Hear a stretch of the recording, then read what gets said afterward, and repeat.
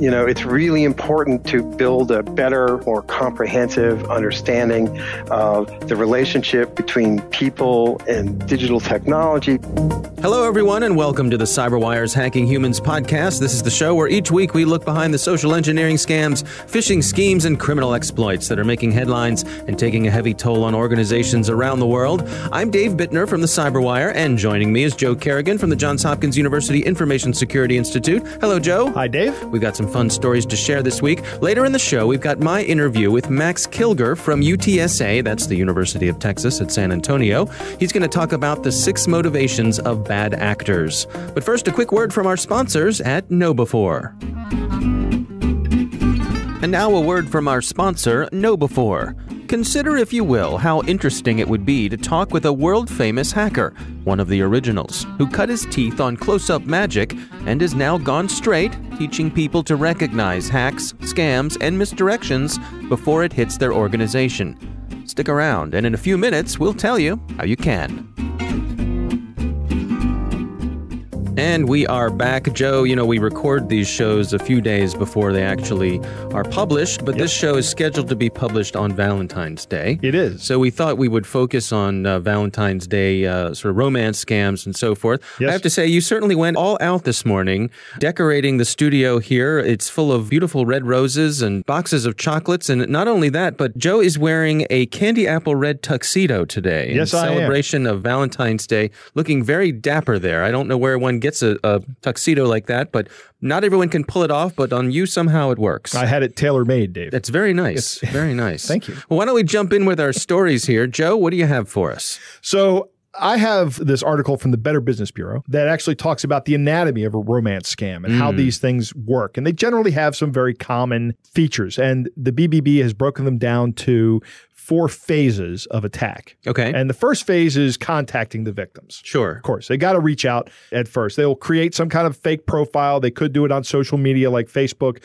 or they could do it on a dating site using a stolen credit card and actually set up what looks like a legitimate profile. But then they're going to quickly try to move you off of that platform of communication to try to communicate with you via email or texting. Why do you think that is? Maybe it's harder to trail them. I suppose the actual dating site systems may have things in place to try to protect people, and so you want to get off that platform? That's part of it, that they want to get off the platform that actually looks for their activity. Also, the scam is going to become pretty evident when the charge gets challenged on a credit card. Oh. And then that site's going to get shut down, or that profile is going to get shut down. But if they've already moved you off to email or texting, then they've already gotten you isolated from the platform. Right. Isolation is kind of a common theme that we're going to see here. Mm-hmm. The next step, or next phase rather, is grooming. They are going to learn everything they can about the victim's life.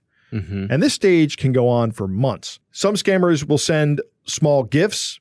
They'll send daily text messages or direct messages on Facebook or Twitter or something. The grooming also focuses on, once again, isolating the victims from their friends or family so that they don't have help when making decisions. In other words, they're going to make these decisions in a vacuum without talking to people. They're going to say things like, I don't think that your brother likes me. Oh. They're going to try to, or I don't think that friend has our best interest in heart. Right? They're going to say just things, keep this between the two of us. Keep this between the two of us. This is one of the red flags that you tell your kids, right? If somebody ever says, let's let this be our little secret, then that's one of the first things to let you know that you should be talking to somebody about it. Right. Yeah, true. So anyway, this phase of grooming goes on for months. And then phase 3 is the sting, right? This is where they cash in. And the scammer will ask for money, usually on an emergency basis or a plane ticket to finally meet. If the victim sends money, the scammer will always find ways of asking for more money, right? They've struck oil and they're going to pump this well until it's dry. Yeah. And the BBB was saying that there have been incidences where these scams have become dangerous and victims have unwillingly been pulled into money laundering operations, drug trafficking operations, and in a few cases, they've even been convinced to fly to foreign countries where they've been kidnapped and held for ransom. Wow.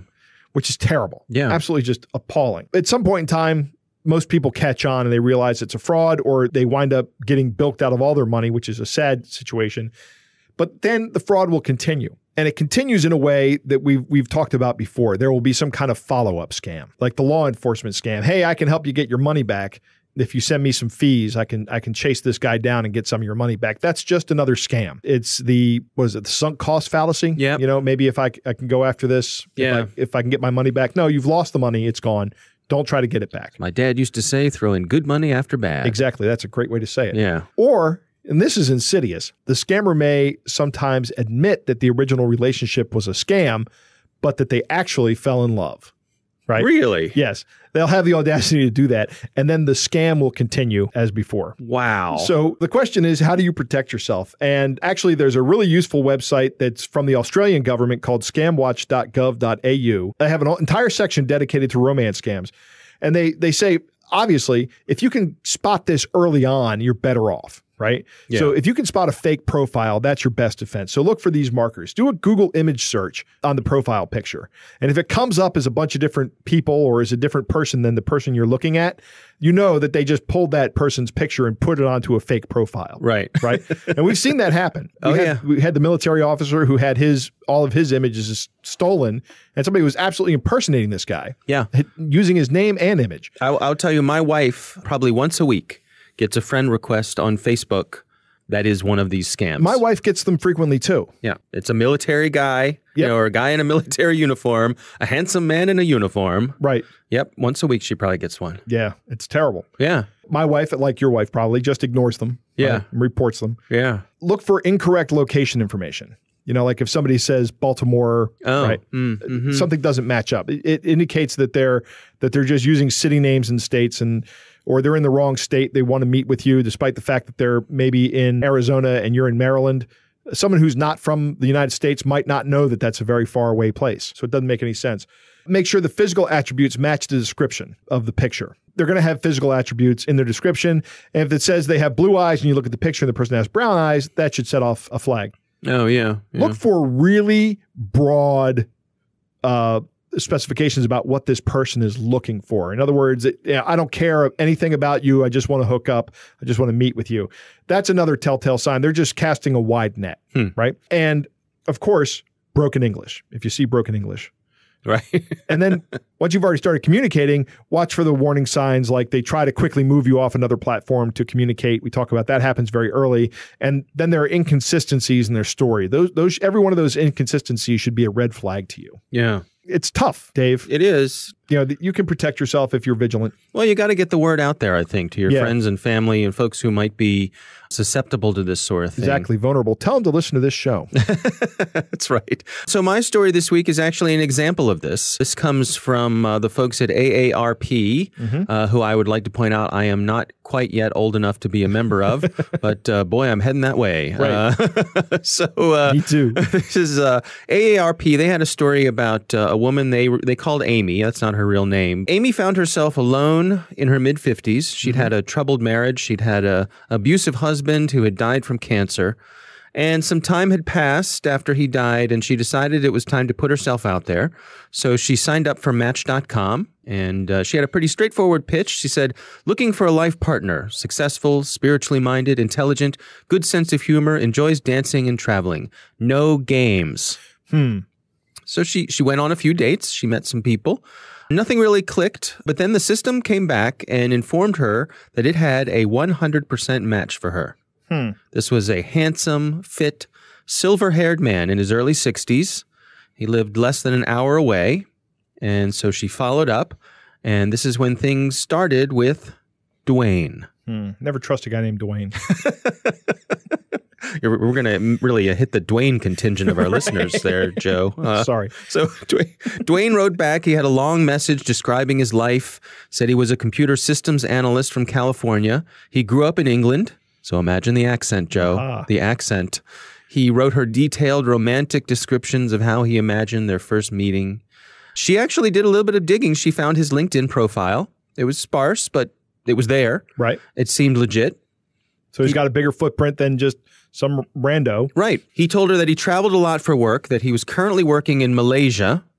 And one day, after exchanging notes with him for months, she came home and she found a beautiful bouquet of flowers and a note that said, "My life will never be the same since I met you. Love, Dwayne." And so she feels like she's falling for this guy. Right. Right. Well, soon enough, Dwayne starts asking her for money. And he assured her that he was financially secure. He had a large trust fund in England, but he just needed a little bit of help getting some components out of customs for his job. He was having some issues with some bank accounts, and could she just wire him some money just to help out? He'd pay her back as soon as he returned. Sure. And so she wired him $8,000. Wow. Well, this is how it begins, right? Yes. So Dwayne strings her along. And That's a big first hit, though. $8,000.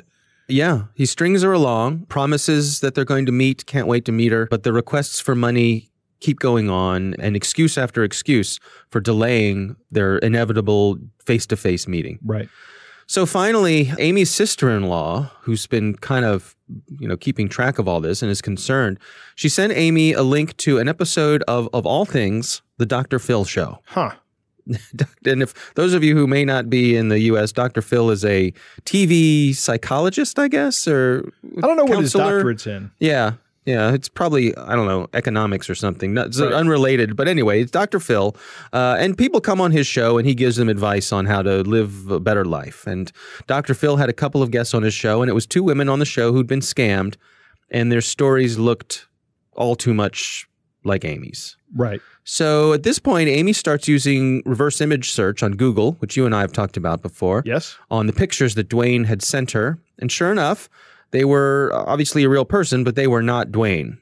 It was someone else who, as we've spoken about before, was completely unaware that he was involved in this scam. Correct. At all. So over the next few weeks, she continued to unravel the scam, but in the end, she had been tricked out of more than $300,000. Oh my God. It's heartbreaking. Yeah. She owned her home. When her husband had passed away, she'd gotten some money and she owned her home. And this scammer knew that. And in some of the early discussions, they'd talked about their finances and so on. She contacted the FBI. She learned that there was very little that they could do to help get the money back. But one of the things that this article from AARP points out is that this is really a multifactored trauma that she went through. Obviously, there's the loss of the money. Right. But also there's the loss of the love. Right.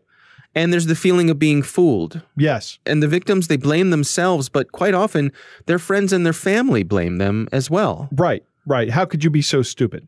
Right. Is the thing that we hear. And we've said this time and time again, that this is not something that is an indicator of your intelligence. This woman is in a situation where her husband has passed away. Her marriage wasn't that great. Right. So she's been conditioned all of her life or all of her marriage for being set up for this kind of scam.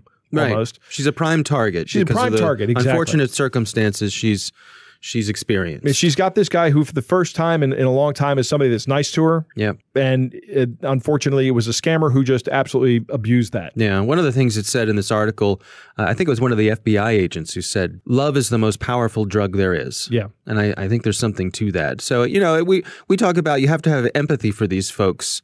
But I think that's a part that's overlooked quite often is the part of the loss is you're not a fool for falling in love.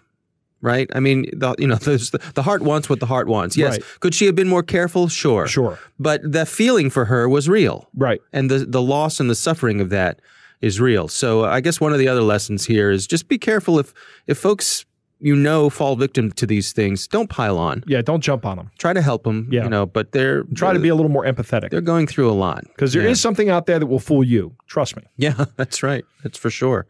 All right, well, those are our stories, Joe. It's time to move on to our catch of the day. Joe, our catch of the day, this is actually something that I came across when I was searching around for some of the romance scams, knowing that we were going to be doing an episode today, thanks to Valentine's Day. Yep. And this is an online profile that someone had put in on one of these dating sites. And the profile goes like this. The profile name is, I Won't Murder You. My self-summary. I'm a fun-loving guy and a self-starter who has absolutely no interest in committing murder. I'm looking for love, companionship, or just that one lovely evening. And rest assured that one lovely evening will absolutely end with you back at your house, safe and sound. Let me take you into my magical world of not murdering anyone, ever, for any reason. What I'm doing with my life? I'll tell you this right up front. Certainly not murdering anyone. Least of all you. Right. Beyond that, mostly digging. Digging what? I'm guessing shallow holes in the ground. Right. This sounds like something somebody who was going to murder me would say. You think? Yeah. Yeah. This is diametrically opposed to our catch of the week from 2 weeks ago, or last week rather, Right. where the guy said he was going to murder you. Yeah. This is good. So obviously somebody's having a little bit of fun here, but sort of the opposite of what we were talking about earlier in the show. But be careful out there, folks. You never know who you're going to meet. Yeah, online. if I was a woman, I would never respond to this guy. I wonder how many people he got responding to his not murdery I don't profile. know. Yeah, I don't know. It's funny. It's like all those people who get involved with folks in prisons. Right. You know, what people want to save people, I guess, or help them out. So, all right. Well, that's our catch of the day. A fun one this week.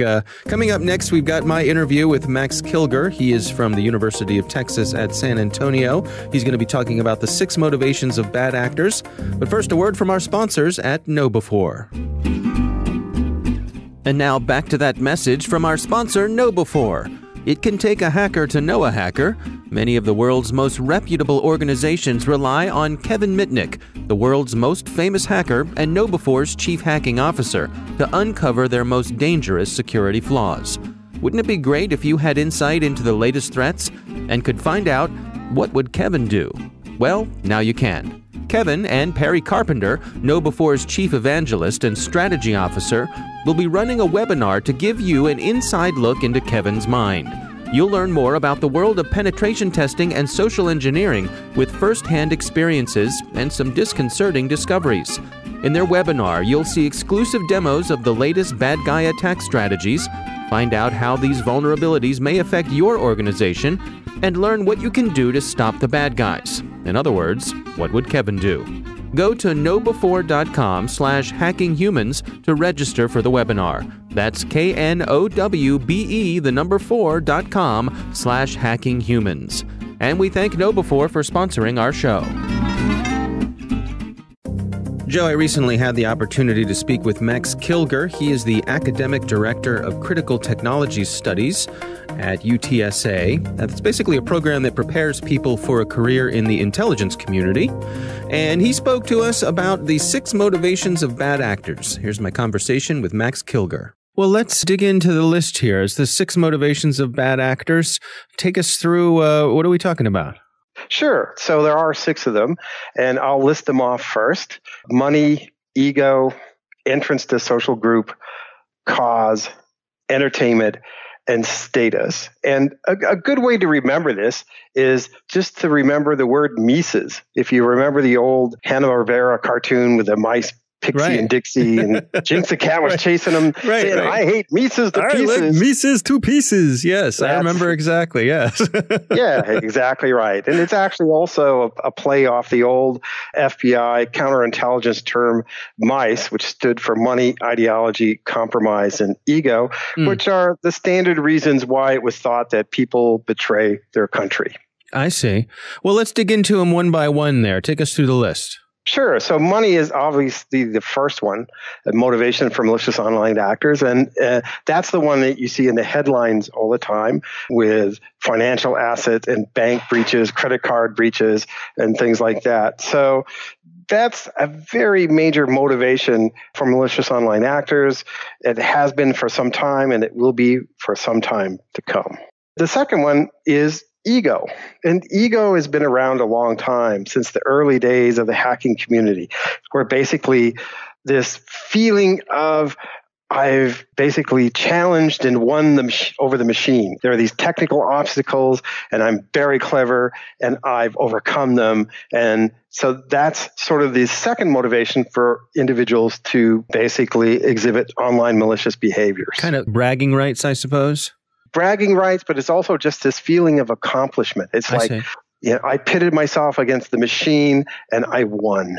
Gotcha. All right, what's next? The next one is entrance to social groups. So, of course, you have hacker groups and hacking communities, and you just can't walk up to them and say, hey, I'd like to join you guys. Doesn't really work like that. So basically, you have to demonstrate some skill and expertise. So you may write a particular exploit or piece of malware and show it to them and say, hey, look at this, piece of malware or this exploit. And they go, oh, yeah, that is pretty cool. That's pretty clever. Oh, okay. We'll take that exploit and you can join the group. Right. So you get to be a member of an exclusive club. That's correct, sir. Yeah. What's the next one? The next one, the fourth one, is cause. And that one is basically the one you think about it in terms of hacktivism and political causes, basically using the internet to promote a specific ideological, political, cultural, or social cause. And next? Entertainment. This is one that in the early days of the hacking community was fairly popular. Hackers are fun-loving, prank-pulling, mischievous folks. And so in the old days, they loved doing that. And then this cause for malicious online actors kind of disappeared for a couple of decades. But in the last, say, 5 to 7 years, it's come back because of a number of things, including sort of a large number of naive users now on the internet. So there are lots of soft targets. There are a lot of different ways to basically taunt and torment people. And so entertainment has kind of made a comeback. And the last one? Then the last one is status. That is your status in your local hacking group and your regional hacking group, nationally and internationally, depends upon your skill and your expertise in a specific technical area like networking or information security or operating system kernels or hardware and things like that. So status might be a motivation for a malicious act just to say, oh, look, I was able to breach this firewall. I was able to defeat this security system on this phone. Things like that. Now, I suppose these motivations don't have to be isolated from one another. Do you find that certain ones tend to pair together more than others? Well, that's kind of interesting. Not as much as you think. Typically, people who have similar motivations tend to group together. And also, they tend to be sort of, oh, this is a primary motivation, whether it's money, whether it's entertainment, whether it's ego. They tend to be fairly primary. And we'll see some secondary motivations, so you'll see them paired a bit. But often there's one that's very strong, and then there's sort of a secondary one that's much weaker. Now, I guess to that point, do you see folks who are grouped together, is there a disdain for people who are motivated by other things? Yeah, that's correct. And actually, in the very old days in the hacker community, what happened was individuals who were interested in hacking for money, basically stealing credit cards or things like that, were looked down upon by the other members of the hacking community. That's actually kind of past now, and now we have this huge cybercrime community. And so there are a large number of cybercrime groups. And so the old days are kind of gone. Now, for folks who are looking to protect themselves against these sort of things, and I'm thinking particularly when it comes to things like social engineering, I mean, how does your work inform those defenses? What kind of advice do you have for people? It's the usual advice that you're going to hear sort of from other sources. It's the usual stuff. Oh, don't open things from people you don't know. Whenever for example, I receive a notification, say from a bank or from a company that I do business with, I'll never click on the email or click on the links. I'll always just go to the company's website and navigate to find whatever offer or whatever piece of information or whatever action I have to do, so that I never really try to react to anything that's either a URL in your email or an attachment that you have to open. So that's a pretty good piece of advice. And another one, of course, is to put some sort of defensive system on your machine, whether it's one of the local antivirus companies stuff, to use VPNs, don't use public networks, the usual things like that. Although putting, say, antiviral and anti-malware software on your machine, it's good, but none of them are perfect. They're always going to let some things slip through. So just be aware. It's a kind of warm and fuzzy feeling, but don't get too cozy. Yeah. I mean, it's interesting to me, for you as someone with deep knowledge of social psychology, you kind of sit at that intersection between the human side and the technical side. Yeah, I think that's really fascinating. That's what really started my passion many years ago, I sort of realized that how much it was going to change society and the way people interact, and also the importance that it had to fields like information security and cybersecurity. And I spent a number of the first years when I was doing this sort of wandering the halls of Washington, trying to say, hey, look, you should probably pay attention to this human element of cybersecurity. It's really important. It can help you sort of look into the future to see what emergent threats might be coming. It can help you sort of get out of your defensive huddle and become more competent and confident that you can meet incoming threats. But I have to tell you, it was a very tough sell in the early days. And do you suppose that folks are starting to catch up and get the word? I mean, it seems certainly that with all the phishing attacks that we've seen lately, that the social engineering side of things has really come kind of front and center. Yeah, that's actually a very good observation. And I'm actually happier because people are beginning to seriously consider some of the human elements and components in cybersecurity. And even in the cybersecurity field, now you have threat hunters who basically go out and look for threats and profile them and try and track what they're doing. And so that's actually encouraging because you're really using the human components and profiling to basically help protect your organization. The thing I always tell people is, hey, look, it's really important to build a better, more comprehensive understanding of the relationship between people and digital technology, because once you acquire that better understanding, you can begin to look out into the future and begin to say, oh, over here, that looks like that could be a potential emerging threat. And once you begin to do things like that and develop future scenarios, you can basically inform policymakers. You say, hey, look, we think this might be coming from this direction and it looks pretty serious. And then policymakers can make the decision to put resources against that potential threat, and you're not always being placed in sort of a reactive position. Interesting stuff, huh, Joe? It is interesting. I give talks from time to time to groups of people in the community. Most recently, I gave a talk up at Hagerstown Community College to a group of small business people on cybersecurity. And we talk about why people hack. And I touched on all these different reasons. And I really like Max's Mises. Yeah, it's easy to remember. Yeah, as an old fan of cartoons, that sticks with me.